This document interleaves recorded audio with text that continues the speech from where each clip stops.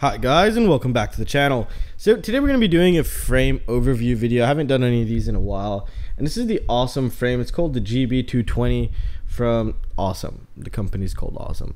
Now previously, some of my older Awesome frames, as I remember, we do have quite a bit of flex, and this one does also as well. So let's talk a little bit about the specs before going into what I found about this little frame here. One thing, it's a 220mm wheelbase Stretch X quadcopter. I think it's a bottom mount, and you could possibly use it as a top mount if you wanted to. Overall cuts don't seem very clean actually, and this thing is $27. But for 27 bucks, you can go ahead and go grab yourself a Frog, which is a lot better, a Transtech Frog, which is way better in quality here. Everything is pretty much chamfered down. Let's see if we can get the arm and upper plates size here. So let's just see. So the arms are 3.89 millimeters. Bottom plate seems to be 3.2 millimeters. Upper plate is 2.12 millimeters. So overall, I mean, it's to be honest, I wouldn't recommend this at all. This is just my recommendation. It's the overall stack height you have in there is 31.92. However, for example, you know, maybe some of you want to go pick up an F7, you only had like 30 bucks left, and you're like, ooh, this looks like a nice frame. This could cause a lot of issues because it's not very sturdy.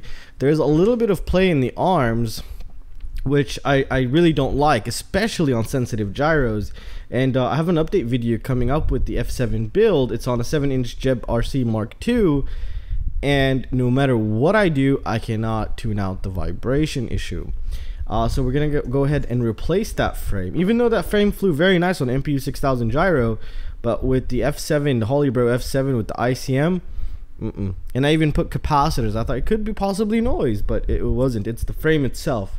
So now as the time progresses, and if we do start seeing more F7s with sensitive gyros, the ICM gyros, arm play on quadcopters, flex can play a big role and dictate that you'll probably never be able to tune it, you know, possibly. I mean, I spent an hour and a half on that one, but without a PC, without the black box log. I'm trying to tune it out. I got it, but it was terrible. It was really bad. So this thing, I don't know what to do with this, to be honest. That's one thing. Another thing, these, you know, were so difficult to put in that it actually, you know, left me a pretty damn big cut.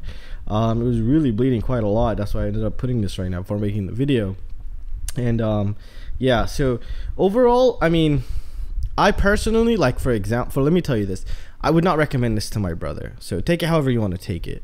I don't know how it flies. It could fly one of the best quadcopters on the planet, but currently, just looking at it and then seeing the overall cuts, it is a Stretch X, by the way. It does not seem of great quality at all. And I mean, obviously it's 27 bucks, but there is a lot of quadcopters, a lot of frames that are 27 bucks in a lot better quality than this thing here. I mean, if you take a look back here, I mean, they probably forgot to change the end mill here when they were chamfering, because it's really nasty. It left some scars, and they probably did some, you know, there was probably strands that just ripped out here, and they kind of went ahead and did it manually, as I believe. Like, they just took some whatever, like sandpaper, and did it right there. That's how it kind of looks like, because it's white right there. And the overall, you know, the body flex is not bad. I've seen a lot worse, but I've also seen a lot better. Now, if this thing was 20 bucks, I wouldn't come here and complain. The reason why I'm complaining is because I've seen a lot better for $27, and this is just my personal recommendation. I would just go for a Frog Lite or something.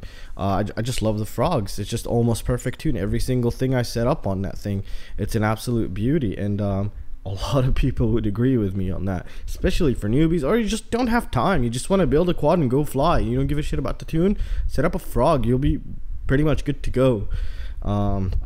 Depending on your motors, you might just load a little bit of D, and that's it, you're fine. But overall, I mean, here's the frame. Let's get its weight right here, because I know that's very important for most people. 74 grams, so it's just pretty much average of these types of frames. And this is a 5-inch quadcopter, if you're curious. I doubt it'll fit 5.5 inch 5.1 or 5.5 inch props. It could, because it's Stretch X, but it seems it's so small here. Let's change to inches. Let's see. So here's the center. This is just a rough estimate here. 2.2. Yeah, no, you're gonna be pushing it even on a 5, I think. So this is like so 2.5, because 2.5 and 2.5 is 5 inches, because that's how it works. Yeah, you're not gonna just a 5-inch maximum prop here, from my current little test of measuring here. So overall, I wouldn't personally pay more than 20 bucks for this. That's from my opinion and from everything I have seen. Overall, I think it was very poorly executed, and these, you know, the 3D printing quality is absolutely terrible. They're really a lot smaller. I think, you know, they made these for the other standoffs that just come flush, like knurled. I think knurled is the word, all the way through. But yeah, I don't think these were made for it, and then I don't know what they did. But overall, here it is, and that's all I could really say, guys. So I really hope you guys enjoyed the video. I really hope someone found it useful, and I will see you next time. See you guys. Take care.